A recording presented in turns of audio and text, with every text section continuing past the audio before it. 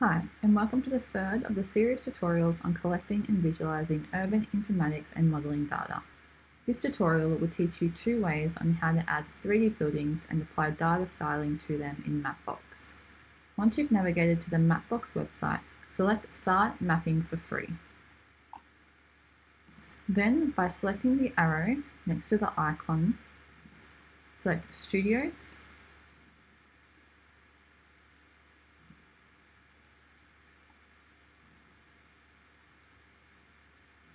and New Style.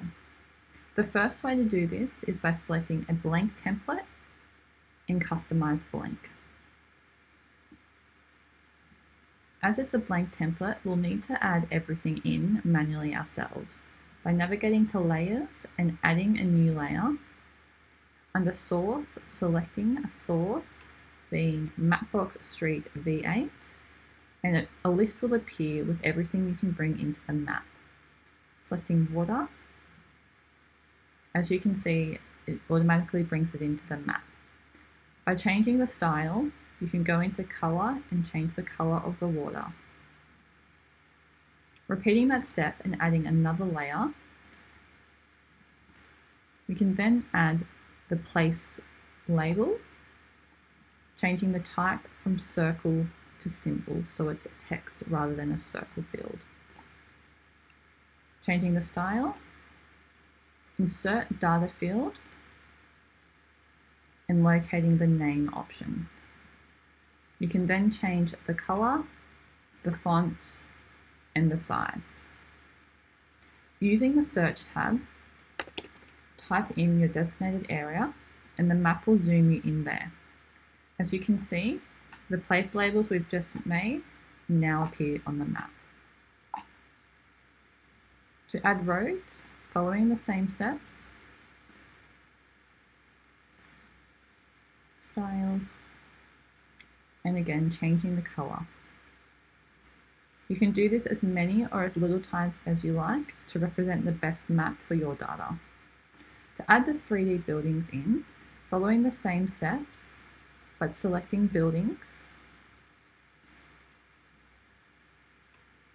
then type and changing fill to fill extrusion, which is a 3D polygon. If we zoom in, you'll begin to see the 2D outline of the buildings show. Going into Style and selecting Style across data range, select Height, 0 to 1500. As you can see, the data range is flat. So that we can do 0 to 1500 in height, select Done, leaving the first point at 0 and the second at 1500, changing the fill height to 1500 and selecting Done. You can then change the color and the opacity to whatever you like.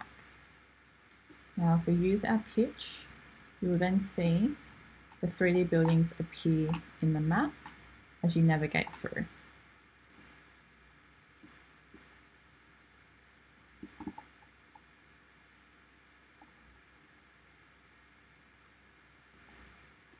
The second way to do this is, instead of selecting the blank template, select a monochrome or any of the other ones that are shown here.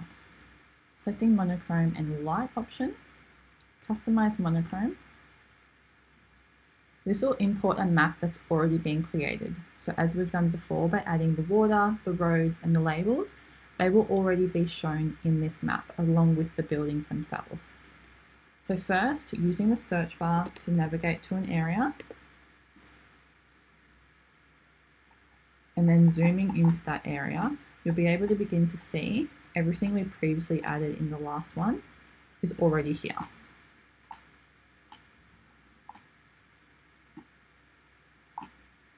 As you can see, the buildings are also shown as well.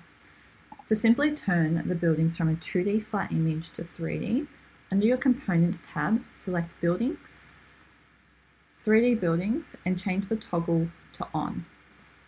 This will instantly update on the map. If we'll use our pitch and toggle through. As you can see, it's already representing the 3D buildings. Now to change the colors, opacity and edit the buildings, select any of them, select layers, and then select the building extrusion. This will take us to the layer option we were previously in, where we set the heights. Now, as the heights are already done for us, we can go straight to color and select override. Same thing with opacity and select override. Changing the opacity to whichever. Now with the colors, I want to show different colors for different heights to represent the buildings. So saying it's 0, I'm going to keep one as white.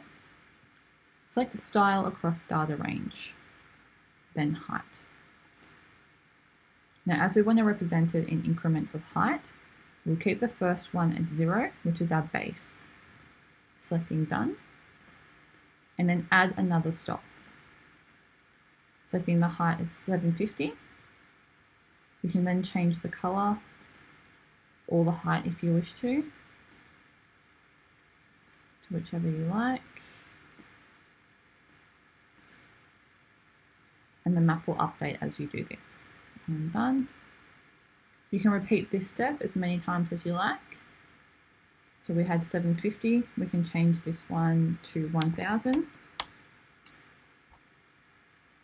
Done. Change the color. And then done. And then we can do 1200.